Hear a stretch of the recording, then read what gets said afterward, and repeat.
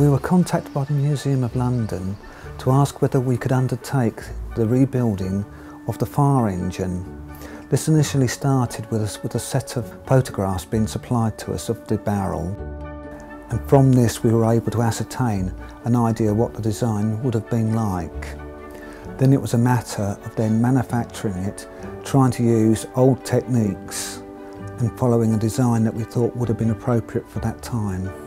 Well, it was months of work for Crowfords, who we worked with because they're one of the leading traditional coach building companies. We knew that they had the traditional skills to build the missing parts of the fire engine in the way that they would have been made in the 17th century.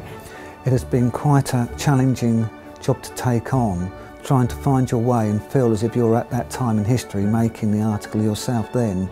So it's looking at all the materials that would have been used, designs and shapes, and what they would have actually been capable of actually doing at that time. The fire engine is an exact replica of the engine as shown in the photograph. The actual engine as you see it on display is as accurate as you can get. When people come to look at the exhibit, I want them to appreciate how much work would have gone into this fire engine. Water would have fed into the piston itself. The maximum it would have held about 6 pints of water, providing the barrel was full of water. So for the sake of a half a ton of weight there, it would have squirted a very small amount of water at the fire. So it was probably more of a placebo effect for pretending to put out the fire rather than it actually putting out the fire itself. When it was first loaned to us in 1928, the fire engine was just a barrel, essentially, with a metal tube in the centre.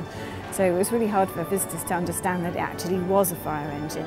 It's the first time we've ever been able to show how this fire engine would have worked. So I think it's really going to be a kind of centrepiece of the exhibition. It's going to be a really exciting thing for people to see.